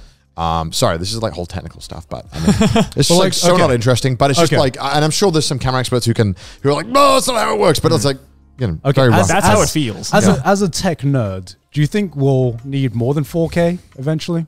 Do you think we'll get up to like, you know, 16K, 32K TVs and stuff like that? Well, I don't think it'll. I mean, they'll certainly be available. But I don't know, because I remember back in the day when people said that about 1080p. That's what I'm saying. Yeah. Like back in the day, like early YouTube, when like the most you could go was like 720 or even like 480. We were like, oh, 720 is wow, that's HD. That looks good. And now we're like, oh, 1080, that's not enough. I certainly think the cameras will definitely keep getting higher resolution just because it's more useful again for editing. And being able to manipulate the image. Yeah, I'm not talking about like the editing thing. I'm talking about me like using watching. my eyes. Yeah. Probably. I mean, it'll probably get there, but it probably Yeah. will be like such diminishing returns. Yeah.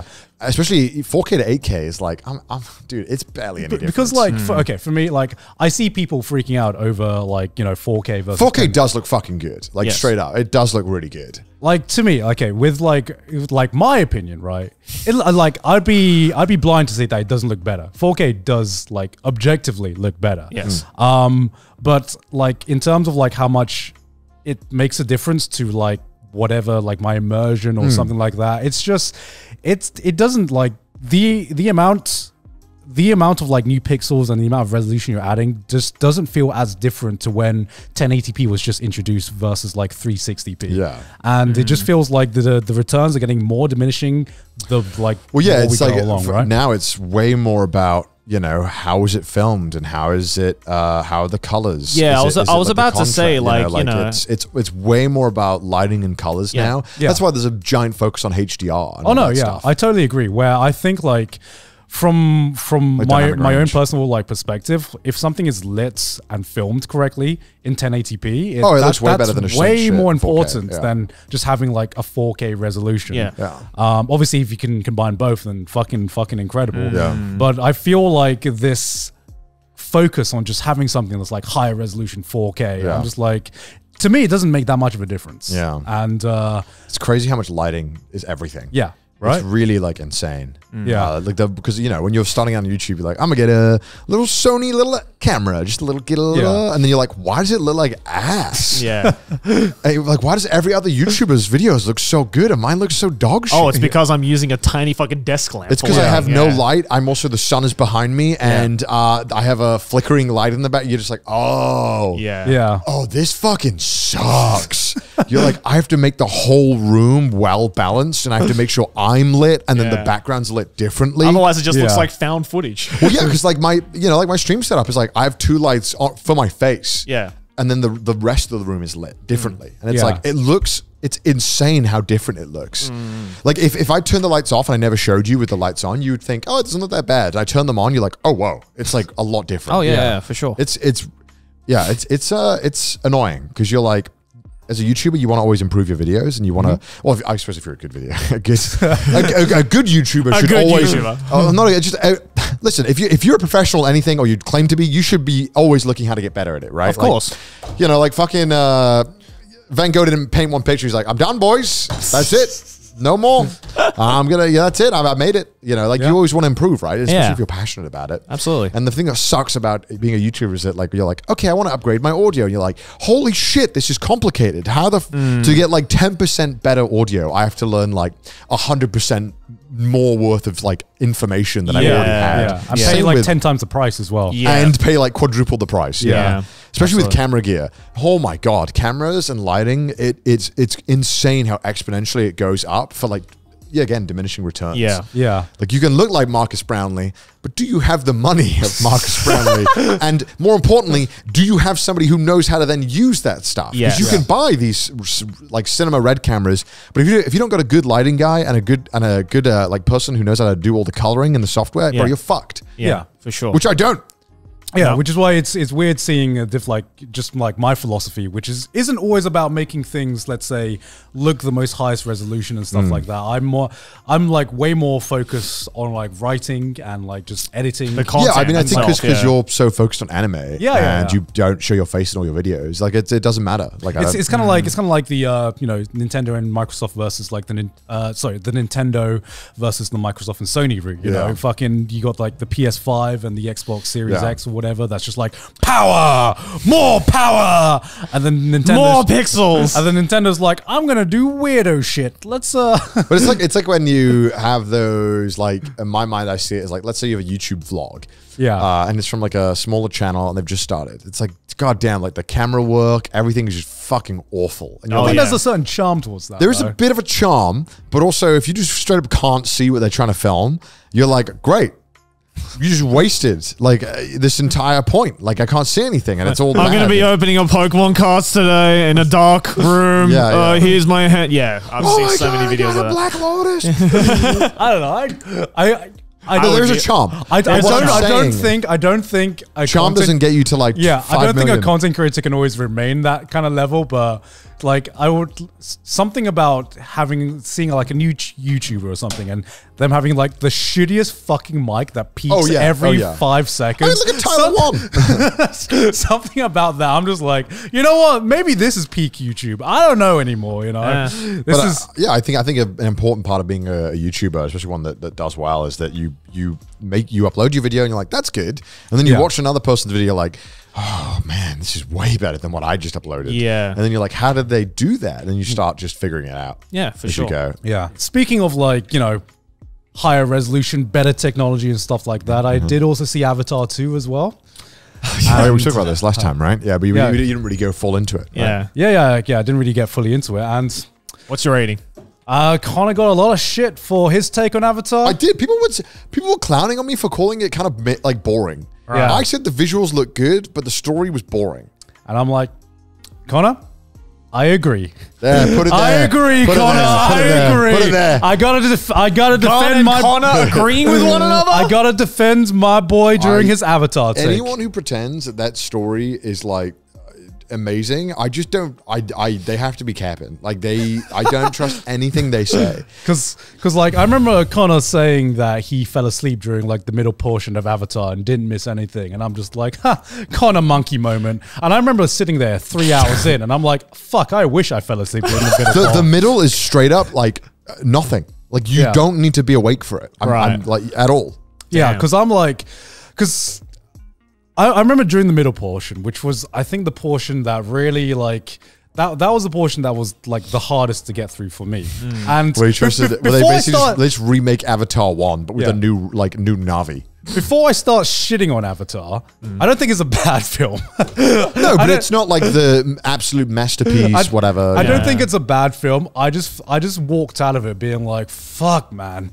That was 3 hours of my life, man. Holy shit, that was a long 3 hours of my life, because the middle portion was a very, very nice tech demo, is what I felt. It had some of like the most breathtaking shots I've seen in film, especially in the cinema. But I'm just like, this is a fucking Sony Bravia tech demo that I'm seeing, just to show how good the TV is right now. I mean, I stand by what I said. I just think it's a solid movie. The visuals carry a lot of that, and the story's just kind of meh. Yeah, because like I don't really care much for the characters. Because I was thinking, I really, really, really want to like Avatar. Yeah, me too. Yeah, because like if like I was looking at it and I'm just like, this is almost an isekai. You know, this is almost an isekai. This should be my film, you know. Joey, tell me I'm wrong. Tell me I'm wrong, Joey. It just doesn't have the reincarnation bit. But he fucking wakes up in another world. He's a totally different being. It doesn't have the reincarnation bit, therefore it is nothing like it is a guy. Did you like the characters? Did you like that it was all blue people? Did you? You're a fan of blue people? I fucking hate blue. Okay, here's my biggest problem with Avatar 2. It wasn't so much the story. It was the fact that it was 3 hours long. Okay. Right. Because I think round about 30 minutes in, I was like, I think I know every major story beat that's going to happen in this story. Yeah. And I was completely right. Everything I thought was going to happen just happened. So so in my mind, I was just like, okay, I know we need to set up the bad guy. We need to like do this, and it's like a fish out of water. But I'm just here for I knew all of this was going to happen. So in my mind, I was just I was like kind of like subconsciously wanting it to rush itself to be like, okay, I know what's going to happen. Can we just get to the payoff that I know you are setting up? Because I know what you need to do to like set up the bad guy and set up the action scenes and something like that. I'm just like, can we just get to the action scenes faster? And I don't feel like the story kind of was good enough to be 3 hours long to keep me engaged the entire time to get to the payoff, which was like fucking two hours in. And by that point, I was already mentally very fatigued. So I was, I think fatigued is the right word, because I felt, I felt fatigued watching the middle portion of Avatar 2. Do you know what I felt like? It felt like a TV series more than it did a film in some sense. Yeah, I'd say so. Yeah, because if this was a TV series, I think I would have enjoyed it more, because if it was like 3 hour-long episodes versus just marathoning 3 episodes at once. I could have like taken a break and something like that. Yeah, you basically watched about 6 to 7 episodes of anime, like back to back. Yeah, right. If you think about it, you almost binged a series, like a season. Basically, I watched a season-long. I watched a season-long anime. You could watch all of Golden Boy in that time. Isn't that crazy? Yeah, because I feel like, you know, I could see what he was trying to do with kind of setting up this family drama and stuff like that. And I really, really want to be invested in this world, because one thing I will say is that it truly got me immersed in this world of Avatar. One thing that I think Avatar's biggest strength is every time I watched an iteration of the film, you totally get immersed in this world that James Cameron has like set up. And I think it's like truly amazing that he can get you to like kind of like, immerse you this deeply, because I don't think I can think of another film that immerses me this deeply into another world. I just wish the story was a bit more exciting. Did you feel that way about Dune? Did you feel that way? I felt that way about Dune as well. Right. I like Dune a lot. Yeah. And Dune was pretty long as well, wasn't it? Like 2 and 2 I think it was just over hours? 2. Just over 2. It was about 2 hours. It was about 2 hours. I don't know, like Dune didn't feel as long, even though I don't think it had as many like action set pieces as like Avatar did. not that much happened in the Dune movie. It's kind of just setting up the worlds. But I mean, it's fucking epic. I mean, it was only the first third of the first book, right? Yeah, so, it's sick. Yeah, because I think the difference between Dune and Avatar is that they both have like very, very interesting worlds. Avatar just chooses to focus on none of the stuff I think is interesting.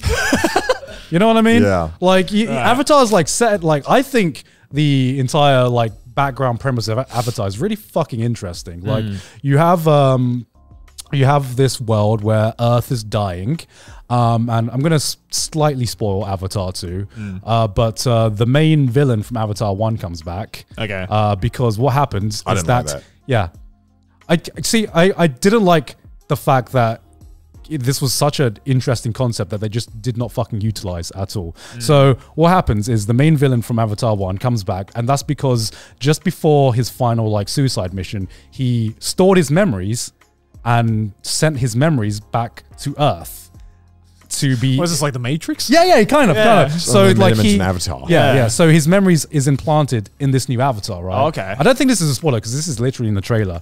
And that to me, that's a fucking interesting concept. Yeah, that's cool. The kind of morality of being like, oh, I'm a new human being who's kind of a clone of this original one, but not really. Yeah. And I'm like, there are so many interesting fucking avenues you could take with just his like just being a person that is kind of a clone that has woken up in a fucking alien They body. could have gone down like the Ghost in the Shell route. Yeah.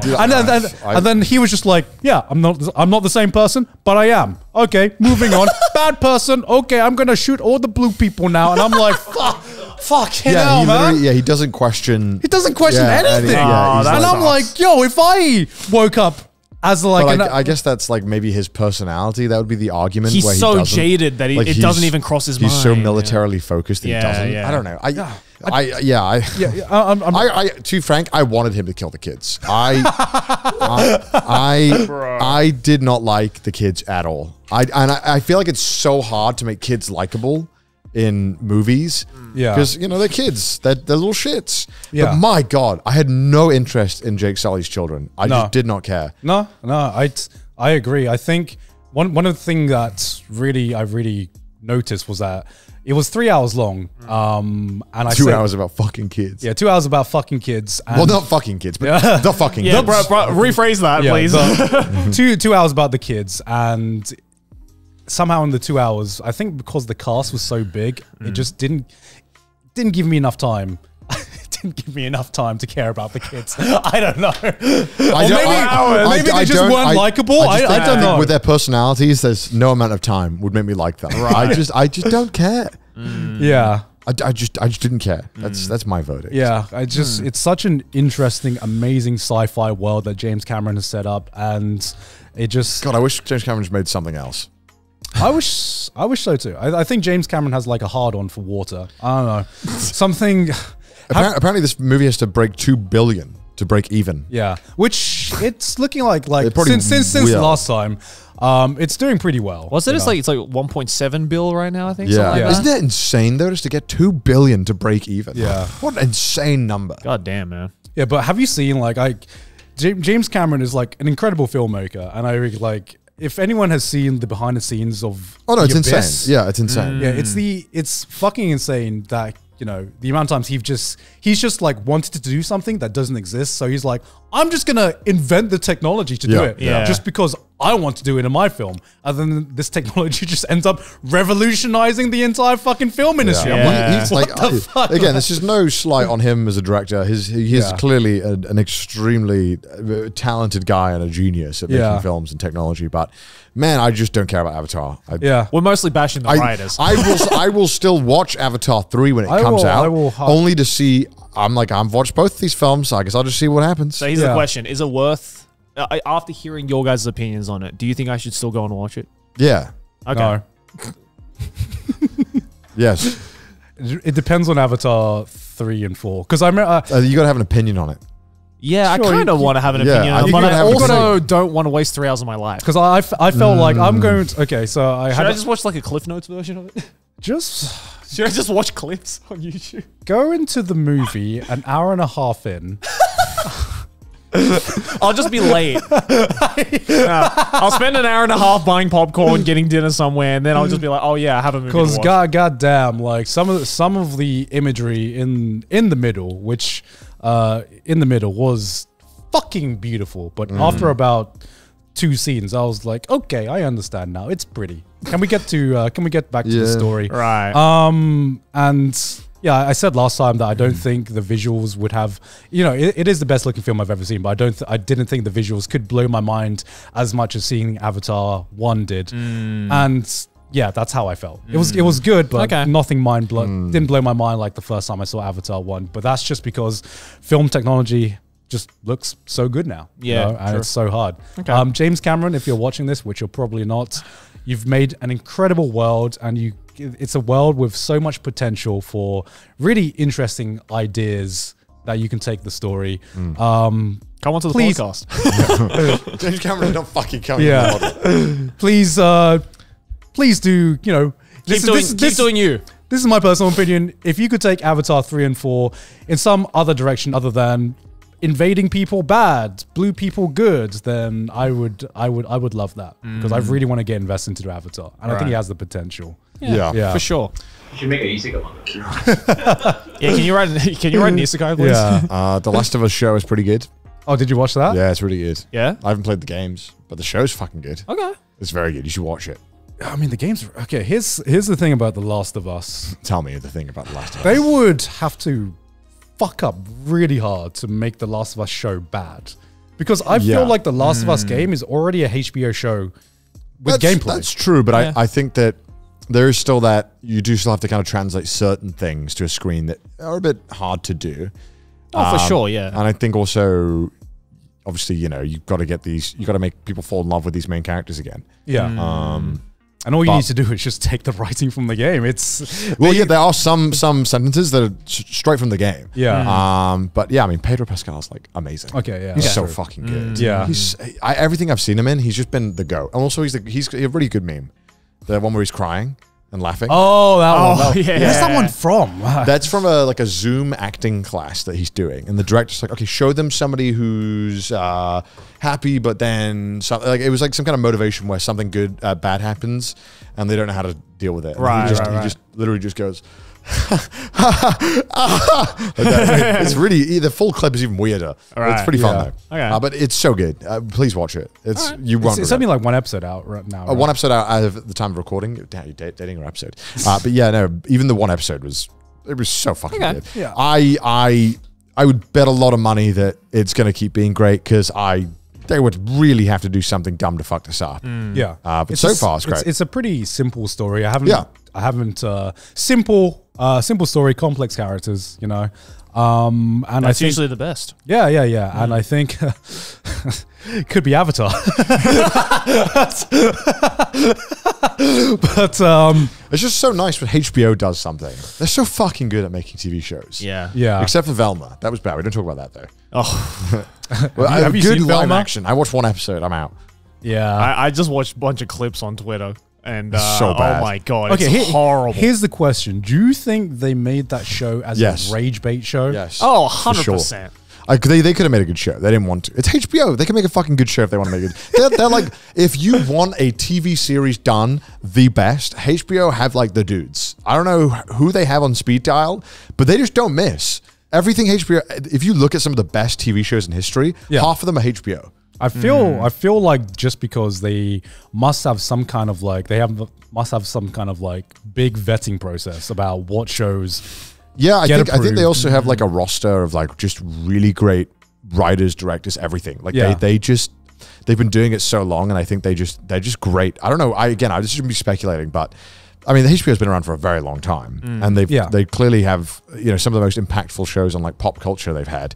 So Velma is not going to be one of those. it's had an impact. It has had an impact because I've like always Game felt, of Thrones, right? Like House of Dragon. What else is HBO? Band of Brothers is HBO. Yeah, because I've always felt like they've had a very their approach to TV shows has always been very cultivated. You know, it's something that they don't approve every show, unlike like Netflix, for example. But every show that they do approve is always of like the highest quality. Yeah, I kind of feel similar to like going into like the manga world, like Shōnen Jump. I don't know. Yeah. I don't know what the Shōnen Jump secret sauce is, you know, but somehow every generation they are able to make the biggest and most impactful anime shows, manga I mean, of their generation. I mean, I'm sure with talented authors, but I'm also, you know, there's probably the dudes who are curating Shōnen Jump. I'll probably, you know, if I'm a new mangaka or anything, right, and you've got these dudes who've been working at 40 years who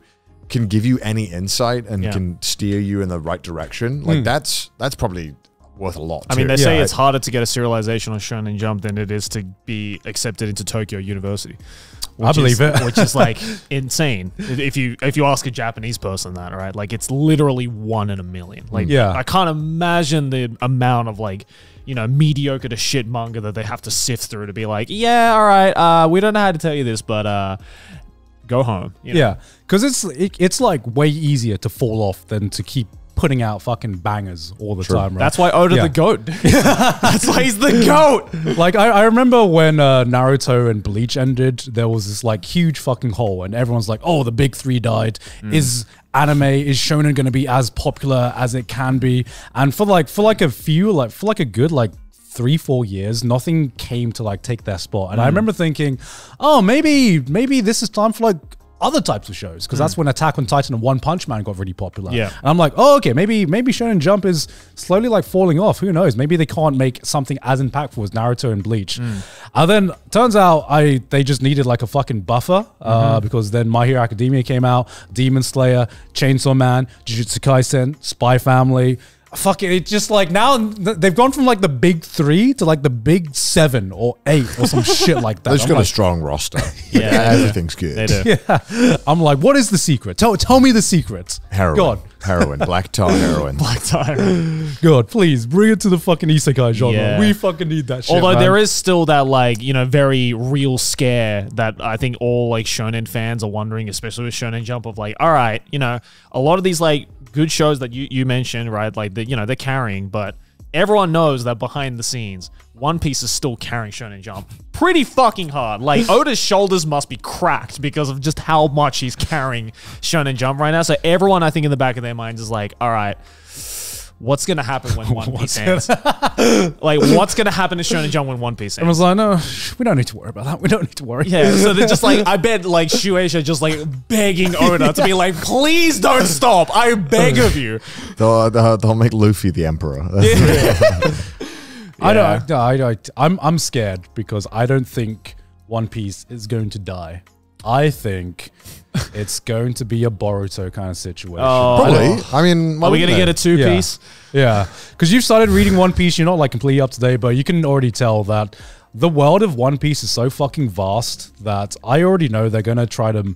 They're going to try to... Spin-offs. Not like, I wouldn't say milk it, but it has potential for so many interesting stories within the world. It's like a ton of prequels already from what I've seen that I'd be like, I'd like to know what happened before. I mean, they're already doing that. Like, they released like an Ace story prequel in the manga, and that's like popped off recently as well. So it's like, yeah, they're already doing it. But like the moment One Piece actually ends, they're like, all right, we're going to list out all these characters that didn't get enough backstory, just make individual manga and anime about it. Oda seems like the kind of dude who's not going to stop writing manga until he physically cannot. Like, and you see, like, just saying One Piece, you're like, this dude's not gonna stop. No, like, this is not the type of dude who says, I think I'm done.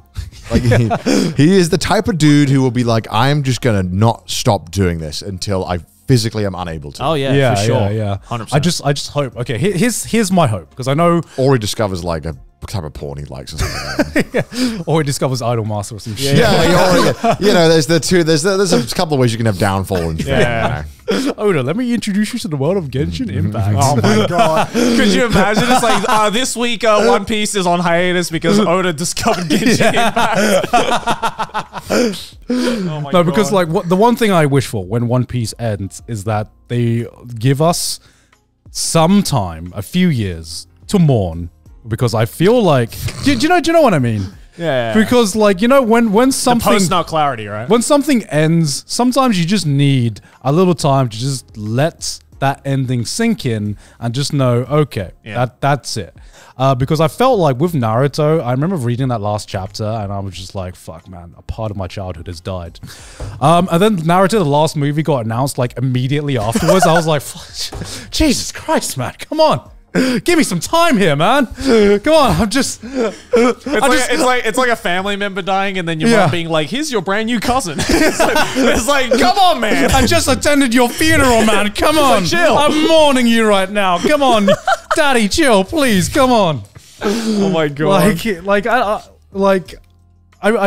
I know that they're not going to let One Piece die straight away, but I hope at least they'll let the legacy sink in for a little bit before they start fucking milking the shit out of it. Yeah, hope so. That's my hope, at least. Preach. But yeah, who knows? But hey, look at all these patrons though. Are you excited or sad or mourning the potential loss of One Piece soon? Let us know down below. Yes, and by soon, everyone here. And by soon, I mean the next 10 years. Relative soon. It's a relative soon. Relative soon. Yes. But hey, if you'd like to support the show, then go to our Patreon, patreon.com/trashtaste. Also follow us on Twitter, send us your memes on the subreddit, and if you hate our face, listen to us on Spotify. And yeah, I guess we'll end it at that. Yeah. See you guys next week. Bye.